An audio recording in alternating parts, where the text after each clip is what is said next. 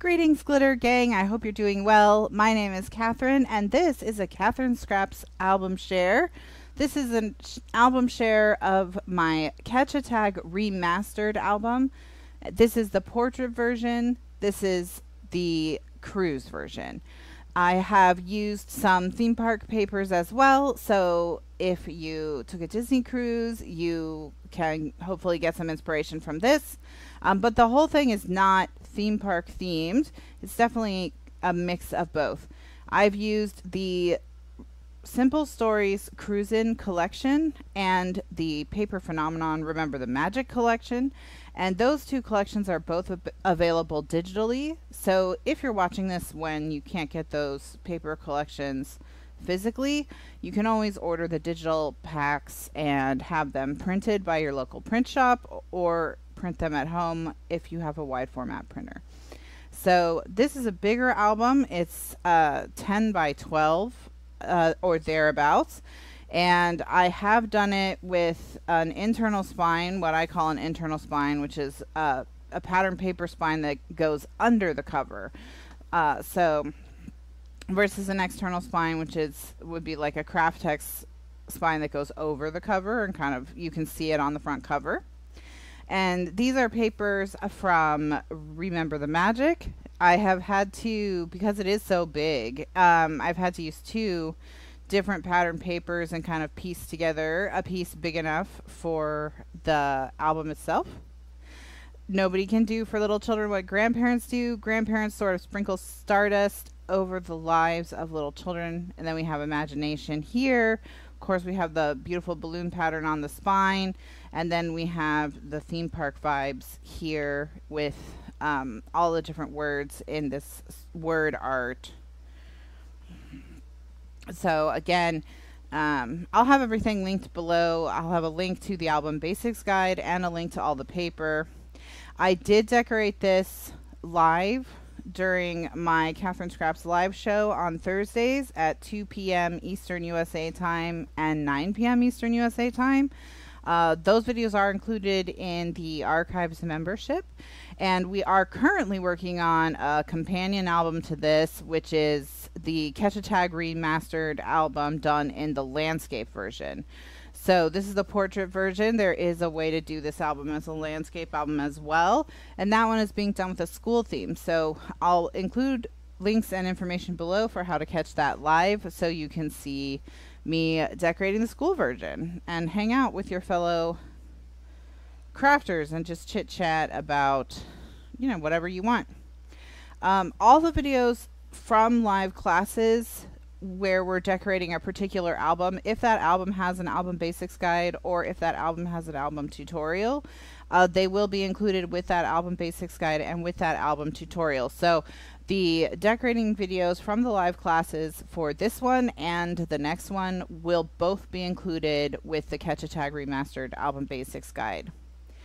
You do not need the original Catch a Tag tutorial in order to make sense of or use or create the Catch a Tag Remastered projects. So the Catch a Tag Remastered projects are standalone projects. They are just inspired by the original Catch a Tag album. So kind of my goal with the remastered album series that I'm doing is to just look at albums I've done in the past, think about the core idea of that album, and then let it inspire me to make a new book utilizing that core idea. So in the case of the Catch a Tag album, the core idea was that you could not pull the tags out of the book, that the tags were caught in their pockets and they could not be fully removed. And so that is the jumping off point for this album, and that's the only similarity between the two books. So you don't need both, you just need the one that you prefer. Alright, so I've created a little pocket here in the front to put some goodies. We've got postcards, luggage tags, to-do list, drinks, snacks, funhouse. And then again, this is one of those things where you could do this fully cruise or fully theme park or any theme you want. There's nothing about the shape of the album or the design of the album that forces it to be a school album a cruise album, a theme park album, whatever. All right, so here's the first page. There's two page styles. There's page style A, which is what this is. And page style A has a window that you open. And then that will reveal two photos. Now, these two photos are, and they're fully framed. The whole photo will show in this window. So the window is large enough for both the photos to show in their entirety, 4x6 photos. And then with them here, you just pull this tag and they will slide out of the way, and then you can have another image beneath. So whatever you want. So in this case, what we've chosen to do is the pages from the collection that have large designs, pretty designs that we maybe didn't want to cover, we've put them behind. So it's a good way to showcase your paper if you've got paper that's too pretty to cover. But you could also put two additional photos back there. You can put one enlargement back there. You could put journaling back there, tell a really long story about these photos, whatever you want. So it's up to you what you want to do with the reveal. And then of course there's room here for another photo if you'd like. And on the front, we've just done a lot of decorating again with the cruise line. Now, this is the second page style here. This is page style B, which is a waterfall of pockets. But before we get to that, I have chosen in the decorating here to do an additional bonus pocket. So this is not part of the original tutorial. This is something I did during the decorating. But all the measurements were given, so if you wanted to follow along exactly, you would be able to follow along exactly. And I put some inserts in there. So we've got, and this is where the majority of our theme park paper is, where our Remember the Magic paper is. So we've got this cute little layout where we're not covering the pattern paper at all. We're going to open it up and just have tons of 4x4 photos, places for 4x4 photos. So this is picture perfect. Sometimes you'll never know the value of a moment until it becomes a memory. And then this is just, you know, as many photos as you want. You can just keep stacking them in here.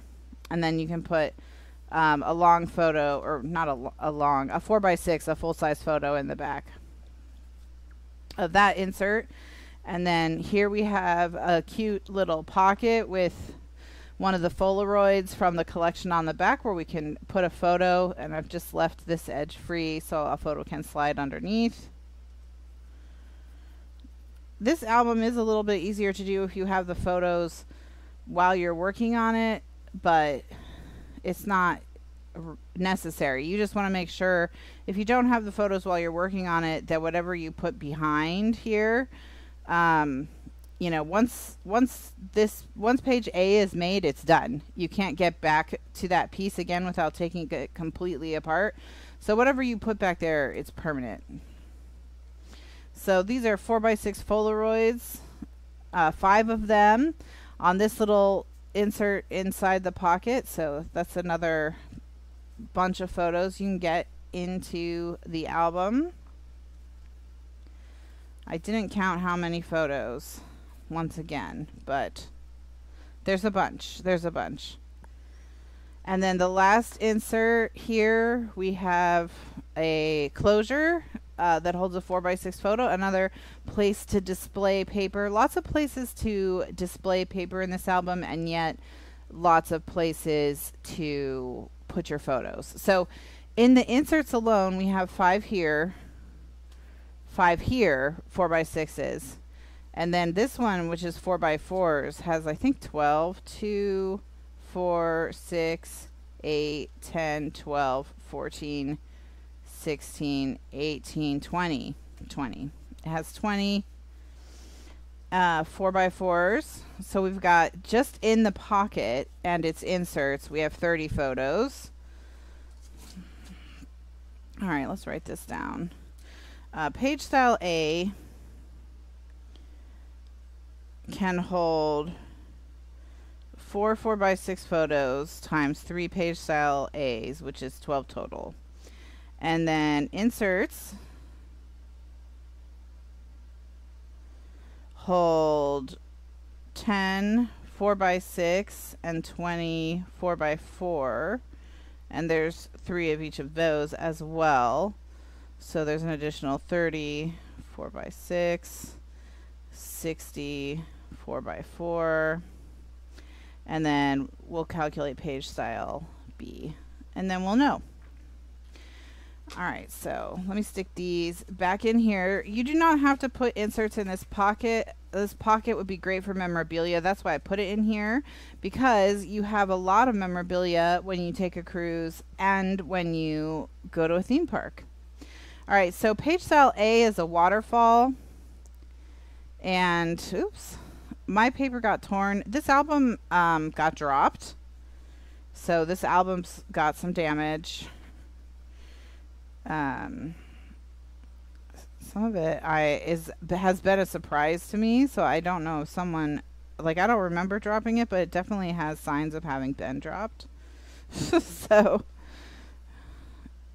when your paper peels up like that, just put some glue and roll the paper back in place. Just put a little bit of glue and you're good to go. All right, so these have the ability to put a photo on the front, a photo on the back, and then tags that also hold 4x6 photos on the inside. So the tags will hold 4x6 photos in this area here. You don't have to cut the photos.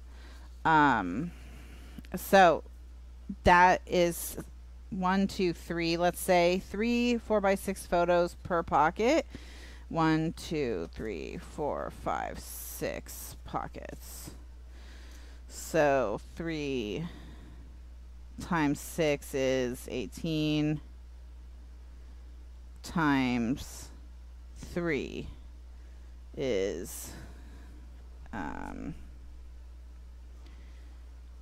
not particularly good at math, as you may know. 54 4x6 photos. So, all right, let's do a quick calculation. So totals 4x6 and 4x4. 4x4 we know is 60. So 4x6 we'll just add 54 plus 30 plus 12. 96. 96. So those are your totals for the book. 96 and 60. All right, so now we know. So with these, you can decorate the fronts as well. So if you want to have more pattern paper on display, more elements from the collection on display, you absolutely can. This is a good place to do it. Just leave the fronts blank and keep your photos on the back so they're revealed when you flip. And in the pockets so they're revealed when you take the tags out. And then here I've used one of the elements from the collection. Again, just there's lots of areas to highlight things and put them on display with this book. Okay, here's another example of that, which is with the next page, where we are just using pattern paper and embellishments on the front of the panel to highlight some of those elements as well. So again, same thing, page style A, you open the door, and here we have the captain's quarters, and we put some ears on the captain's hat, so now we know who the captain is. And then once again, pull this tag to reveal, and here we've used some pattern paper, and this is where theoretically you would like write your story. So this is just an example of using journaling behind the photos.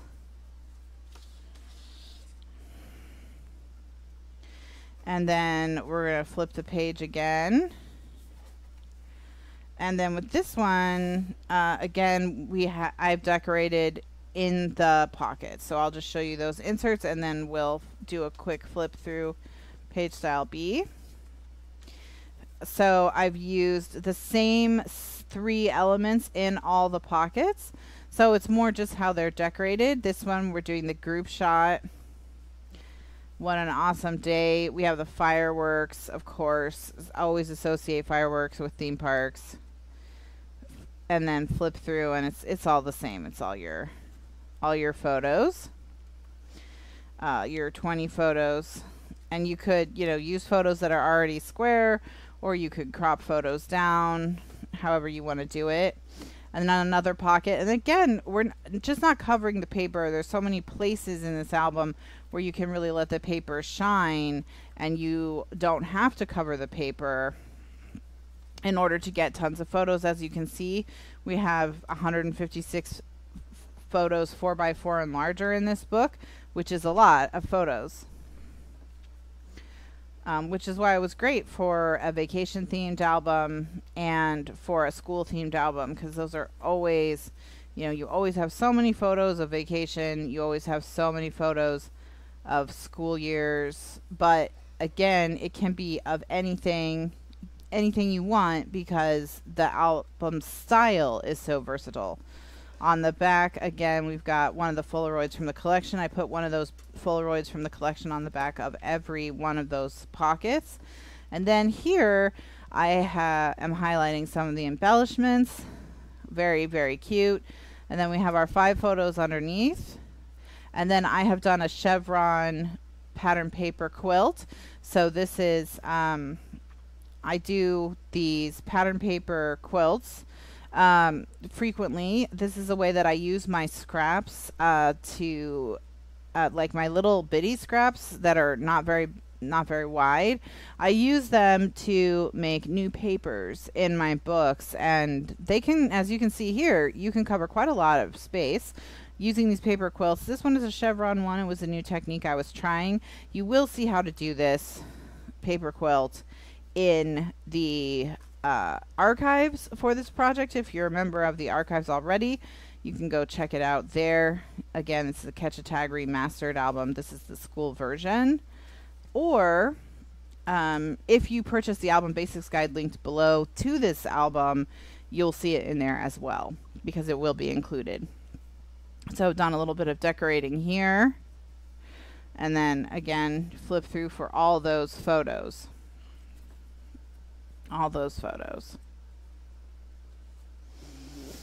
Cute little whale hiding at the bottom. And then, you know, we've got the 4x6 photos. Again, you have room for a 4x6 photo on the tag itself.